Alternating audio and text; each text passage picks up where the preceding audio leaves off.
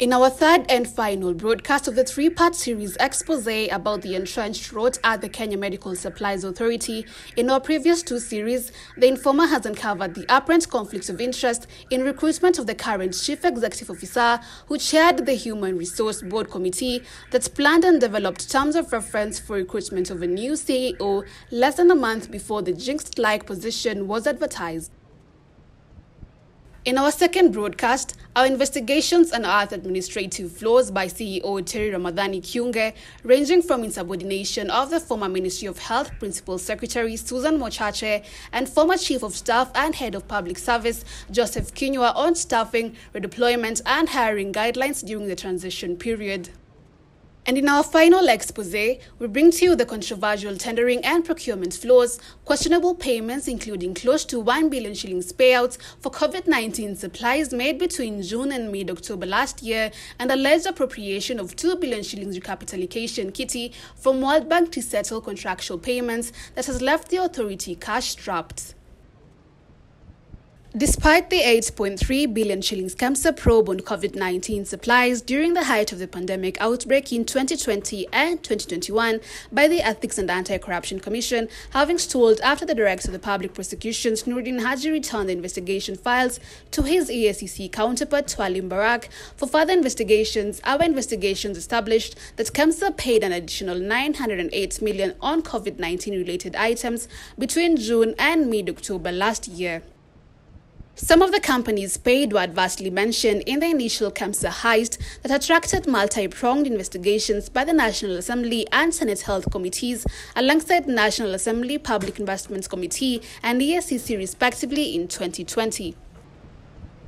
At the Directorate of Criminal Investigations, the physical investigations files allegedly disappeared mysteriously. According to records in our possession, Shop and Buy Limited, one of the firms that elicited national public outrage for receiving 970 million shillings for supplying PPEs to KEMSA in the initial haste probe last year in July and September, the same firm was paid an additional 499 million shillings. Records show the money was paid in three equal tranches of 166,250,000 shillings each on July 8th, July 27th, and September 7th, 2022, respectively. The three payments in favor of Shop and Buy Limited were made via order number 832219, number 832252, and number 832223. During the 2021 Parliamentary Committee probe hearings, Shop and Buy Limited owner James Chelule confessed that he registered the firm on February 14, 2020 and was awarded the lucrative tender a day after he sought to supply the government agency with the medical equipment. Similarly, Lamiguela Holdings Limited, which was also implicated in 180 million shillings payment in the stalled investigations, was paid a total of 90 million shillings in three tranches of similar amount of 30 million shillings each on July 27th, July 8th, and September 30th, 2022.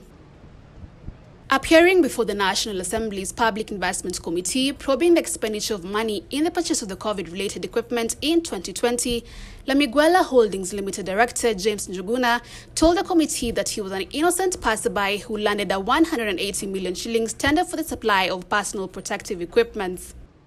Others that received payments last year for supplying COVID-19 related items include Medilife Biologicals Limited, 110 million shillings, AAA Investment Limited, 25 million shillings, and Abyssinia Group of Industries, 18 million shillings.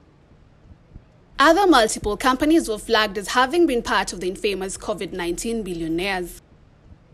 However, up to date, no supplier has ever been charged over what is believed to have been a well-orchestrated looting.